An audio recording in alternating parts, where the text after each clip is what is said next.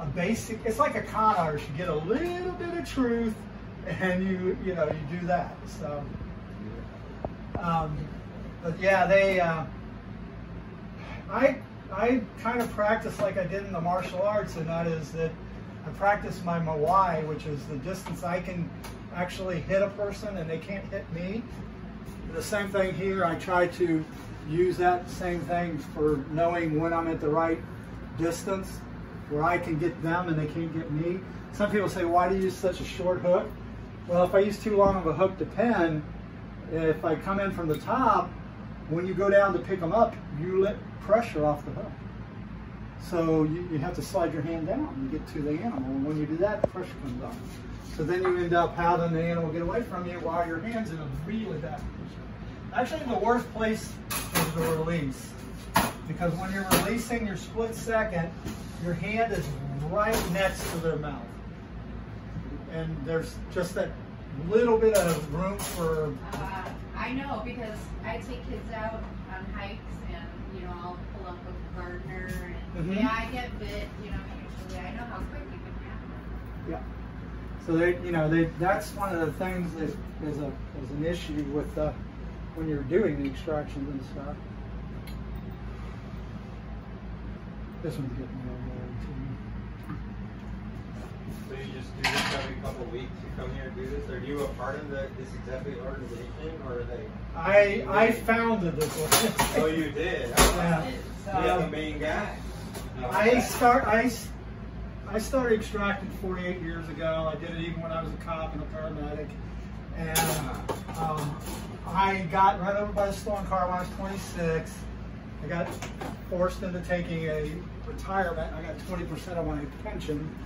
And I decided that I wanted to continue doing this. So I moved down here, and a gentleman had a building up next to where the Mexican restaurant is now.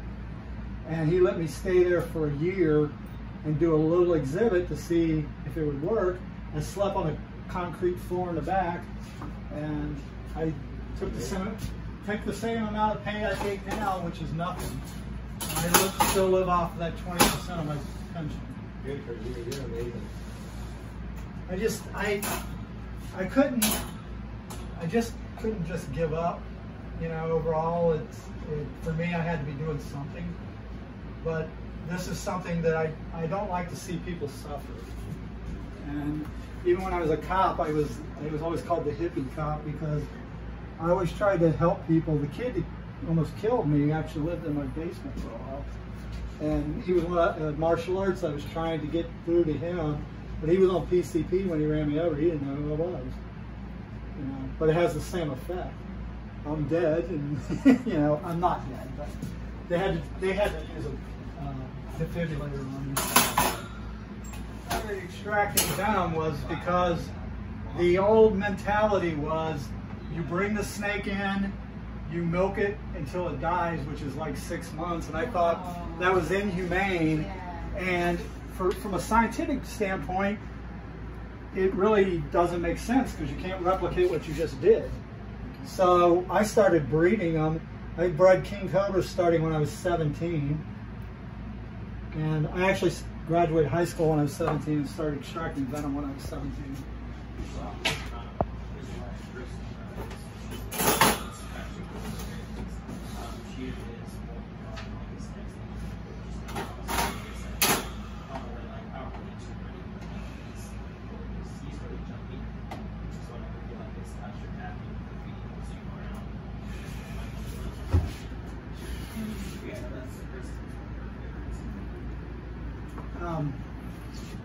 The other problem we have here is they don't do prescribed birds.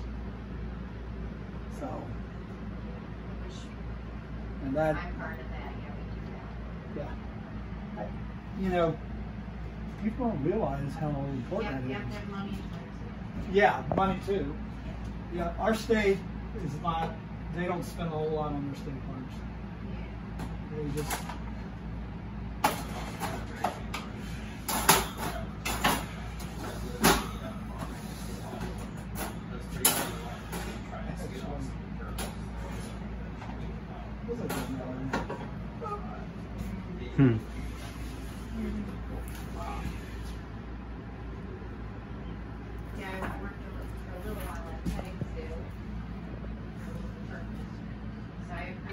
to take snakes out to let people touch. I helped out at a petting facility, or there was a zombie attraction that traveled job at the Alamos. And it was always, you feel like a mix of like kids who like exactly.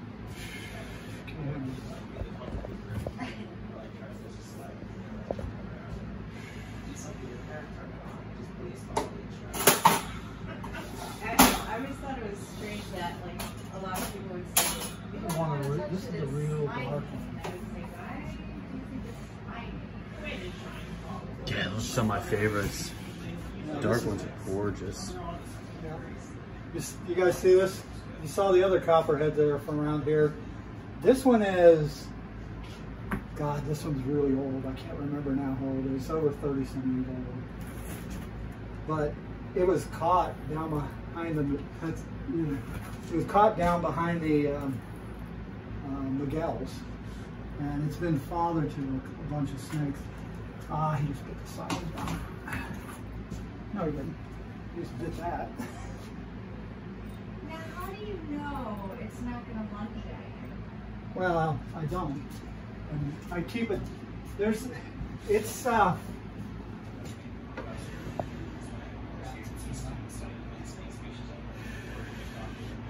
this is definitely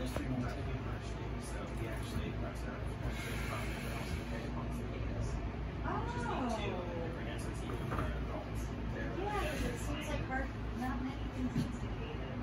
Well, it's all about, of course, when predators make that many kinds of food, it's all about maximizing energy output. Of course, and if you try and take one something huge, you use all your energy on that.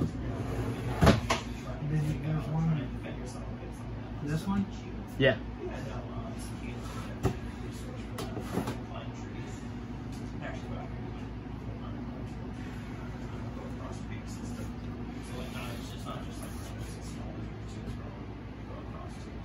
When we were in Pisgah, there was a snake that kind of looked like a garter, but if you go in the water, Mhm. what do you think that was? No, Oh man, there's a bunch of We collude. had lines. It had lines. It had like light lines every,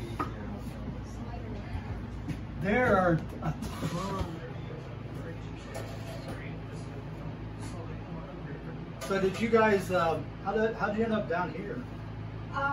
Well, first we came down near Charlotte because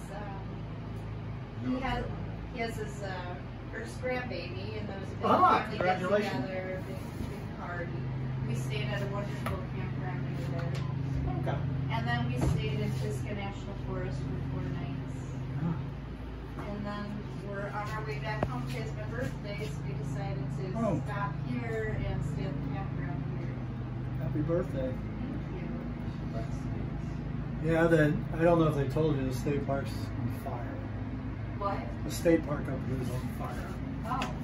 Yeah. This is our weekend that we do a herpetology weekend with Fish and Wildlife and the forestry and the state park.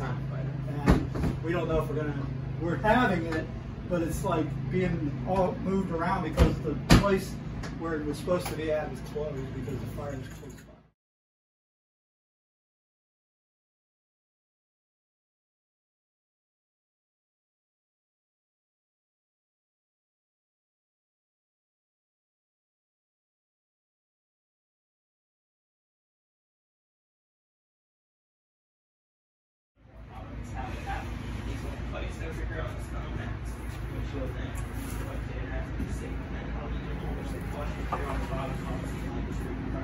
It might be just as big as that.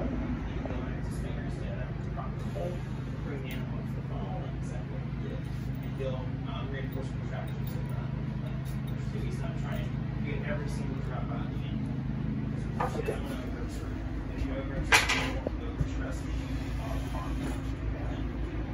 We need to talk to Christy. The way they naturally are is that they're just cruising along or just sitting there. They're not posed like the classic, I'm rattling, I'm going to, strike and all that other stuff that people put out there. Oh, I forgot to tell you, you don't need a video of all these guys. We already put a video up of these guys. You're welcome, thanks. Hey, that's nice to hear. Yeah, compared to what I've been hearing on the internet lately, I've been called all kinds of names and wished death on me and everything else. People think that that rattle that's now up to almost 9 million views, think that it's fake because it's not rattling. I showed it because it's not rattling, and it's a long rattle. And just to show people that they don't always rattle.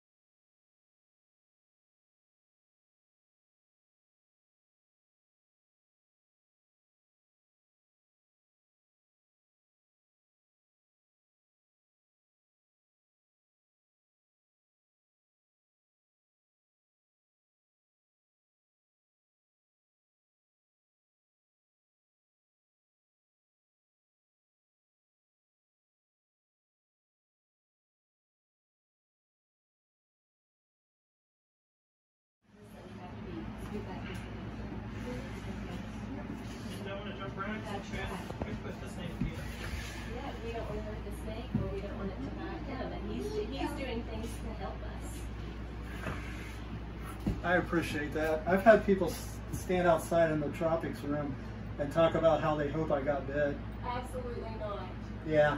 Well, I always tell myself, because when I was younger, I also had reptile exhibit to when I to fairs and stuff. And it was back when they had the old shows. And a guy who had no legs and arms called himself the Snake Man. I became friends with him because I actually felt bad for him because everybody was making fun of me. He said, "You know what?" He says, I couldn't get a job. He said, "I'm making money doing this." He said, "And all I do is get to read." And he had a trailer full of books. He was a genius. He could have been a professor, but he told me, he said, "This is, my family abandoned me, and this is what I do." And he goes, "What I think about when people are saying something like that is I'm going to make money off of them while I'm reading my books." So I always say to myself, I'm going to disappoint them every time and try not to get bit. Yeah. I average about 600 to 1,000 extractions a week when I'm healthy. I'm just starting to get back. That's okay. It's okay. You're okay. I'm not upset. I just don't, struggle the snake. So I'm not totally back in health. I had knee infection or knee replacement infection all last year. Almost ended up losing my leg. I was on a PICC line twice. I was in the hospital twice being septic. And the last PICC line, they had put 4,000 milligrams of vancomycin in me 24/7. So it was rough. I'm a nurse too, so I know. Oh, Yeah. I drank lots of water. I bet. My CRP was 450. Yeah. Now, So, where did you have your knee replacement? Dr. Duncan. Oh, yeah. Yeah. He's done my hips and my knees. Okay. And I had multiple knee, because of kickboxing and stuff. I had multiple knee surgeries that he did. He was just trying to get me through until they come up with a better prosthetic. But he replaced both my hips, and one was replaced right before the pandemic, and then the hip only lasted a year. He's writing a paper on it. I damaged a titanium hip. Wow. Because I was an orthopedic nurse, so I know. Oh. Yeah. Did you work on me? I don't think so. I know Dr. Duncan, but I didn't work with him. That's a northern gym. That's a northern? Yeah. Everything else is really cool. The one on the very bottom as well. Okay, but this is a southern. Yeah. Is there one other southern? Yeah. That is a fat one. Yeah, you're right. We try not to get them this fat. But yeah, Dr. Duncan wrote a paper. Basically, they didn't expect a 60-year-old man to be doing the splits and kicking a 200-pound bag. And I literally, the prosthetic just took a chunk out of it. I got metal poisoning. So my last replacement of the knee was 6 months ago, and then